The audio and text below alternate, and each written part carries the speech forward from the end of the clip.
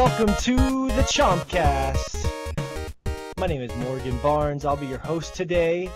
I am joined by my good friends and fellow co-hosts here at Sword Chomp, Joshua Fowler. Hot cha-cha-cha. And Anthony Fisher. Hot diggity dog, I'm here. And we have a really fun show today. Trying a new sort of experimental format. Our fellow co-host and good friend Shea is actually flying right now to Japan. So we wish him the best of luck. Hopefully he's here next week with all sorts of cool stories from Japan. So it's going to be a weird show, but it's going to be a fun show because we wanted to try something really fast and frenetic and weird. Sort of inspired. Have you guys ever seen the show Around the Horn? Ah, yeah. You talking about the ESPN show? Yes, sir. Jim Rome. Oh, is it Jim Rome now? Oh, man, back in the day it was so different when I haven't watched it in a while, so. I'm pretty sure it's Jim Rome still. I haven't watched it in a while either, but it's like four faces on the screen and they all go back and forth just hitting main points on whatever topic they're talking about. And then I guess they grade them. They give them like points to see who's actually making the most points or points as far as on the topic that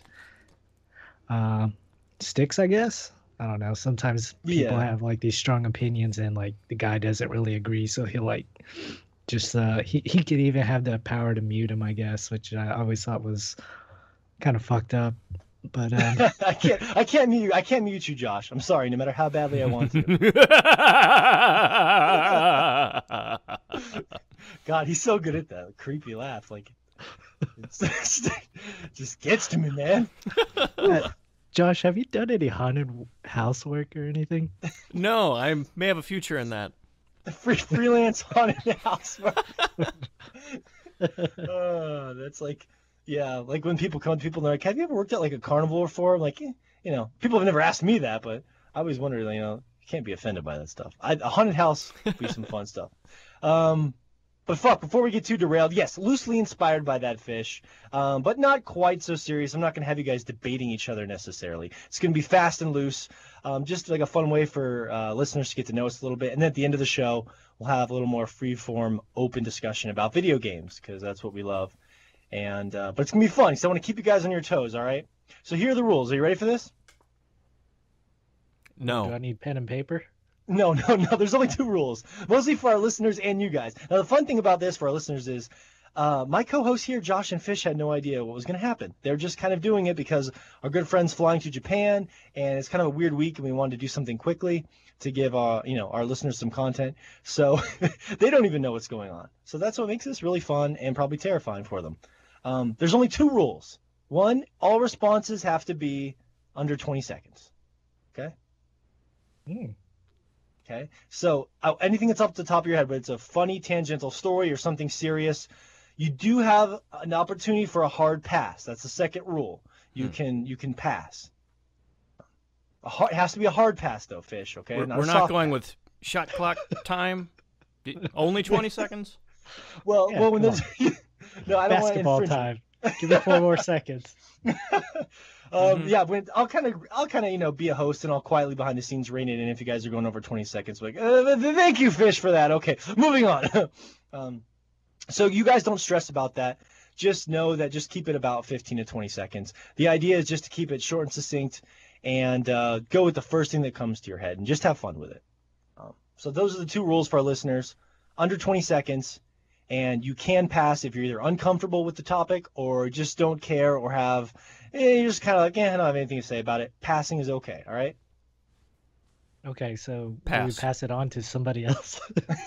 No, when you say pass, it goes to then I know to move on to the next person. So it's only you and Josh, obviously, and myself. I'll round them all up. So basically just say pass and I'll guide you along. Now, you can't pass on every question, Fish, all right? I know you're going to want to. Not every single one. All right. I believe it. But I can have as many as I want, though, technically. Yeah, technically you can. Just secretly behind the scenes, much like Around the Horn, I'll just be marking you as a fail for every question. So you'll lose at the end. No big deal. Oh, shit. Okay. Yeah, and putting one more pin into the voodoo doll, shaped like fish. Okay, Yeah. not passing now. You don't get on Josh's bad side, Fish. There's only one winner here, Fish, and it's always Josh. No, but so all the topics are gonna be fun, ranging from silly things to serious things, and then toward the end they're gonna be gaming related to kind of ease us into some video game talk. So here we go, and I'll let Josh take these all first because Fish has a little podcasting anxiety, so I'll give him a second to collect himself. So be thankful, Fish, and Josh. I'm sorry, but Thank you. Mm-hmm. So the first one, I'm going to give you guys a softball here. I was thinking about this the other day. This is going to sound like a silly question, but our friend Shea is traveling to Japan, and I was thinking about this. And gun to your head, what is your favorite go-to? You had to pick one American Asian cuisine restaurant. Josh, what's your go-to? Asian food in America, not like Yes. fusion. Okay. Ooh. Probably some hole-in-the-wall place. Like every place I've ever been, that's the best place to get Asian food is from someone who cannot speak English to you. And there are so many of them, which is what's just great about America. You can find amazing Asian food from some place right next to your house, usually. Yeah.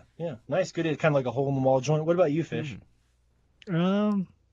I kind of want to say the same thing as Josh, but I also like to go to this place called Taste of Asia.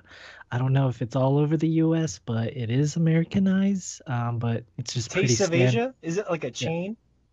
There's 2 locations here where I live.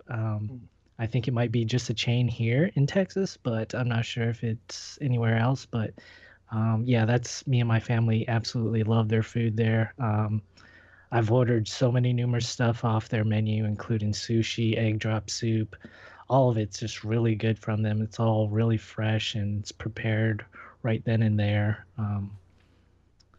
It looks like there's more. I just Googled it and I see some in like Washington and stuff. So maybe it's a larger. Well, You know, they do have Asians running the place, but they also have Mexicans in the kitchen. Well, it is Texas. I should have introduced you They guys. can't afford to actually, pay Asians to cook the food. It's Yeah, that's like the finer dining downtown, I guess. It's the I can't illusion. afford that. mm-hmm. They You have migrant cooks making your food there. They have this really good place here in Montana called Umami, but I'm not going with that because I wanted to take the generic route. I'm going with Panda Express because it's the one everybody knows, and it's fucking great. I don't care what anybody says. And go ahead, Fish. Oh no, I was just agreeing with you. Yeah, it is good. I was hoping Fish was going to take that as his choice, and I will Pass. say tangentially. Panda Express, people unite. I will say that tangentially, one time when I was driving to Las Vegas, me and my ex-wife picked up Panda Express about halfway to Vegas, and it was delicious. I had whatever the spicy beef is there. It was just fantastic. But I got to tell you, the next 8 hours in that car were not pleasant for anybody. So, not a good time. But goddamn, Panda Express is good. Disappointing me, Fish. I was thinking you were going to go Panda Express, and I was going to ride your coattails there. Uh-huh. But see, that was it. See, softball. Favorite restaurant? Easy. That was an easy question, right? Mm-hmm. They're only going to get harder or weirder. No, I'm just kidding.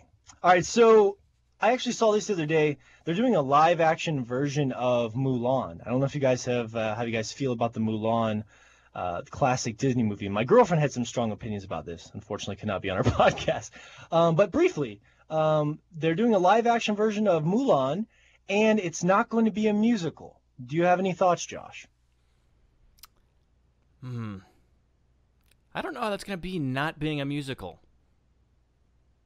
I mean, I can see how they could make it into a drama, but I don't know. I too like the idea of changing it up that much because so many of the Disney movies lately, I mean, especially if you look at Beauty and the Beast, it's basically shot for shot the original, just with live action. So I'm interested to see a new direction anyway, whether it pans out or not, just to see how it works.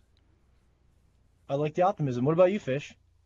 Yeah, I like I would really miss the musicals of Mulan. I really got down to it back when it first came out. I actually saw it in theaters with my classmates. Oh, weird. And Was it like a field trip or something? yeah, it was a field trip to the movies, and our classmates all saw it. And like, the school I went to in California was in San Diego, and there was just a bunch of Asians in my class for some reason, and like they were like, "Oh, we already saw this movie." I was like, "Huh?" It was like, and so they were like telling me all these parts that were coming up. He's like, "You're gonna really like this part." It was like Mulan, like taking out the whole army with that one firecracker. I was like, "Oh, cool." But uh, yeah, I would miss, I guess, the musical part of it, but as a live action, yeah, I'm curious to see how they do like the dragon and the cricket. I guess even if they're even gonna be in there, I'm just curious to see what kind of direction they would actually take. So So not a hard stance either way. I mean, my girlfriend was really frustrated. She said that like she loves musicals and that was Mulan is her favorite Disney movie. So whenever they said that, she's like, well, they're doing all these other live action Disney movies. She's not opposed to the change, but it's just like that was her favorite one. Yeah. I've I don't know. I yes. mean, that's kind of why I'm fine with them changing it. I mean, that's the original's always still there, really. yeah, Yeah. Yeah. That's true. That's true, I guess. I mean, Speaking that's of the kind Beauty of and the Beast, yeah. I don't know if you guys had seen it. It made $174.8 million this weekend. That was actually going to be my next question. I was wondering if you guys had seen it or if you had any curiosity in seeing the new Beauty and the Beast movie, Josh. I haven't yet, but the whole family wants to go see it, so I'm probably gonna end up seeing it here before too much longer. It's just hard to get out to the theater with a baby. He's finally getting the age where he'll sit through a movie. But yeah, we haven't gone to a theater in forever. It is just not easy. Not yeah. easy with a baby. Mm-hmm. Okay, so you are going to go. Are you going fish at all? Any curiosity or what? well, the I really didn't know this movie was coming out. I really didn't follow it. I knew it was coming out, I guess, like a week ago, but I don't know if my wife or daughter won't mention it about going and see it. I'll definitely probably go see it. But other than that, I have no urge whatsoever to go see that movie. None Um, whatsoever. Okay, so it nah, doesn't not striking you. Well, nah. that's okay. That's the whole point of this game. I have to get a strong response from you. So no interest. Unless Maybe there's when it comes family around. interest, then I'll join them. Yeah, well, I was watching Bob's Burgers last night, and the guy asked him if he was like had any plans for the weekend. He was just like, I have a family. I don't make plans. Yeah. Yeah. That's how it goes with the So big I'll get family. back to you on that. It's like, sure, the family's going, then I guess I am. Yeah, I annoyed my girlfriend because some of the music seems like it might hold up better as an adult. Like I was hearing some of the stuff in the trailer, and I was like, I don't remember thinking like I had that much affinity for Beauty and the Beast, but I was hearing the music in the trailer, and I was like, maybe this will be good. But my girlfriend just got annoyed because she knows I have a big crush on Emma Watson, so she wouldn't let me didn't want me to go see it because I would just creep out. So I annoyed her by sending fake nude pictures of Emma Watson to her all day on her phone because that's just the kind of person that I am. All day, Very, Josh. very tasteful. Yeah, Tasteful. as one does. Yeah, they're the most ridiculous fake photos ever. Just barrage her all day just to make her want to kill herself.